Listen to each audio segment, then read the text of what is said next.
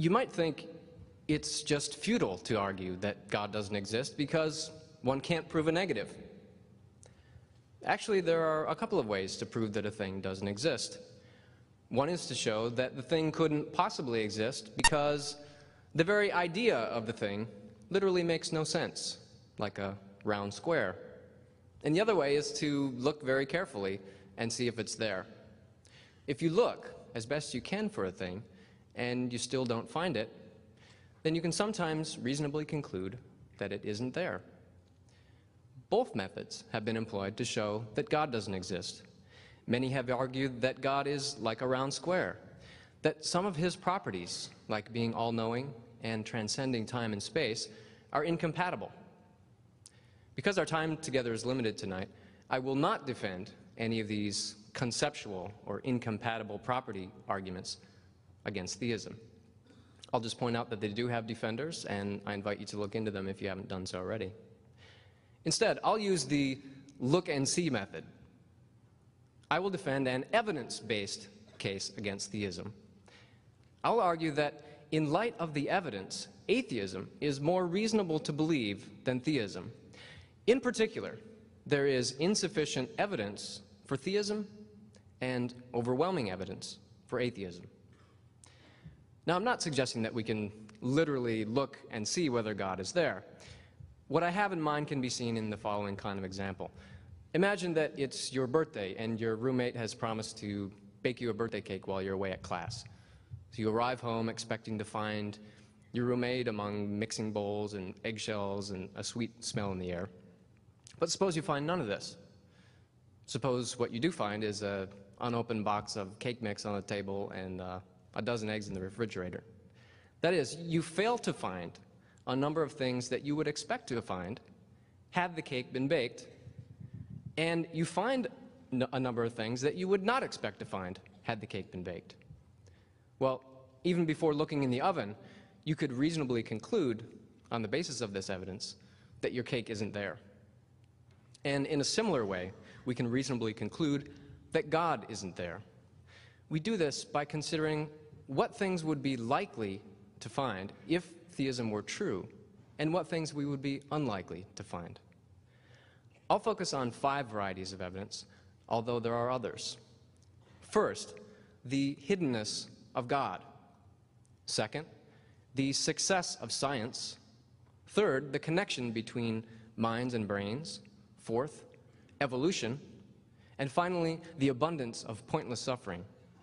In each area, we can ask what we would expect the world to be like if there were a supernatural person who's all-knowing, all-powerful, perfectly good, who created the universe, and who seeks and deserves our love and worship. And in each area, we find that the world turns out not to be like that. First, the hiddenness of God. Let's begin by thinking a bit about why we're here. We're here for a serious discussion of whether God exists. But is this really a question about which there can be reasonable debate? After all, according to the book of Psalms, the fool hath said in his heart that there is no God. Well, if that's right, and you think that all atheists are fools, well, wait a second, don't answer that. Then there's no point in debating one, right? The fact that we are here suggests that there is such a thing as reasonable unbelief.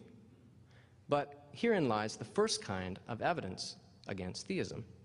If this world were the creation of a supreme being who seeks a loving relationship with us, we would expect him to ensure that everyone believes in him, or at least everyone who's capable of reciprocating this love relationship. One would expect him to provide evidence that is sufficient to convince all such people. In fact, what we find is that there is no evidence that is persuasive to all reasonable people. Countless billions have lived and died without ever having believed in God, and cannot be blamed for the lack of belief, since many deliberately and earnestly sought but could not find satisfactory reasons to believe. Notice that we're not just talking about atheists and agnostics here, but anyone who disbelieves in the God of classical monotheism, the subject of tonight's debate. Well, several of the world's oldest and most popular faiths have nothing to do with this being. Hinduism, with about 800 million adherents worldwide. Buddhism, with about 350 million, or Chinese traditional religions like Taoism, with 225 million people. Why haven't more of these people been brought to the one true monotheistic faith by its divine author? It doesn't take much imagination to think of ways that an omnipotent being could provide evidence of existence that would be persuasive to all reasonable people. Suppose that at the same moment, everywhere across the globe, and in a language that was miraculously understandable by all, a booming voice called out, "I am that I am." That would make me a believer. Or maybe less Hollywood. God could simply give each of us a clear, unmistakable inner awareness of his presence. Clearly, this does not happen. The philosopher J.L. Schellenberg, who pioneered this line of argument, has called the general situation divine hiddenness. The hiddenness of God is highly unlikely given theism. On the other hand, it's precisely what we would expect if there were no God at all. Second, the success of science. Related to, but distinct from divine hiddenness, there's another way that God is absent from the world, and this offers another kind of evidence that favors atheism over theism. It has to do with the natural sciences, like physics, chemistry, geology, and biology. These sciences seek to explain phenomena like fire, earthquake, or cancer by reference to natural causes. They do not invoke causes like the intentions or actions of a divine person that are thought to stand outside of nature. But nevertheless, they have been extraordinarily successful at explaining our world, enriching our understanding and enabling us to predict and control nature in accordance with our wishes. Every light you turn on, every aspirin you take is a reminder of that. The agnostic philosopher Paul Draper has pointed out recently that if theism were true, we would expect God to act in the world in ways that science must take into account. An all-powerful being who seeks a loving relationship with humanity would probably act in one way or another, directly or indirectly, as a causal agent in the history of the universe. And consequently, scientific accounts of that history would have to take his actions into account. If theism were true, then, it would be extremely surprising that science can ignore God and still explain so much. And yet it does. So, the success of naturalistic science, I think, favors atheism over theism. Next, the connection between minds and brains. We all have minds and mental states like thinking and feeling and perceiving. It was once widely believed that the mind must be grounded in a special immaterial substance or soul. This philosophy of mind is now known as mind-body dualism. The dualist picture of a person as a mixture between an undying spirit inside a corruptible mortal coil fits comfortably with many, though certainly not all, great religious traditions. However, the vast majority of philosophers and neuroscientists now reject dualism, and for two main reasons. First, it's not at all clear how an immaterial soul could cause changes in the physical body. Think about it. Souls are thought of as purely non-physical. They can't be weighed, split in half, heated or cooled, they lack mass, electric charge, and so on. But then how could they possibly have a cause and effect relationship with bodies which are said to have these and only these physical properties? Second, there are many highly specific correlations between mental phenomena and brain activity that we would not expect if dualism were true. For example, particular cognitive abilities such as language use and spatial reasoning are localized in particular areas of the brain. Brain injuries cause very distinctive changes to perception, cognition, even personality. Some mental diseases, like schizophrenia, have been shown to have a genetic component. But why would any of this be if the mind were entirely independent of the brain? It appears then that mind-body dualism is false with respect to us. Yet dualism is more likely given theism than given atheism. This is because theism is already committed to the existence of at least one immaterial mind, namely God, conceived of as a disembodied consciousness.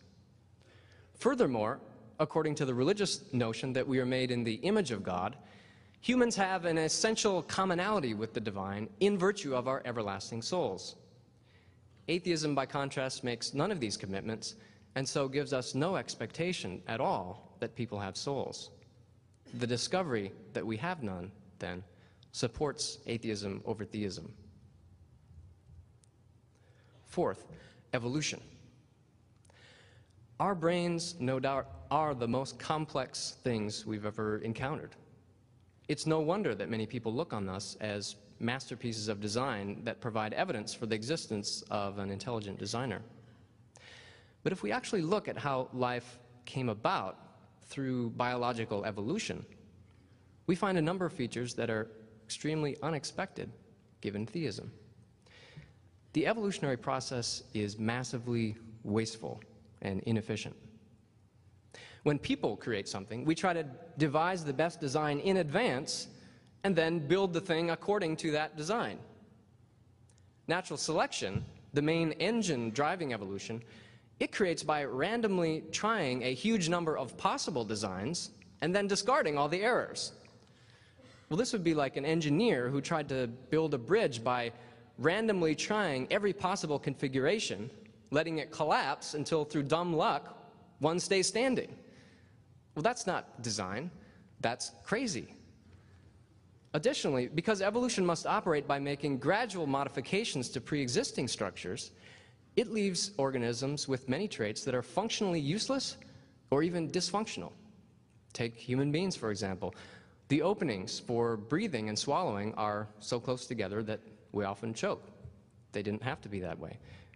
Our appendix, apparently useless but prone to infection, sometimes life-threatening.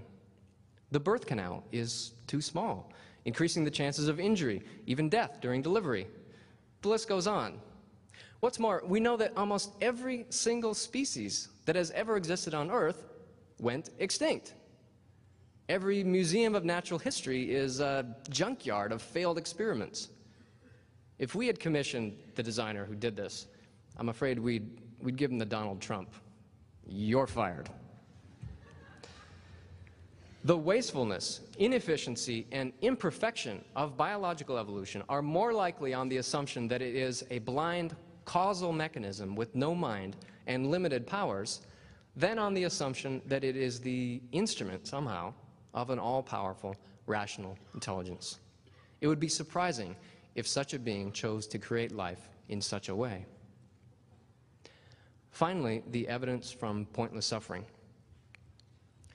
Every single day, an attack against children occurs that is 10 times deadlier than the attack on the World Trade Center on September 11th.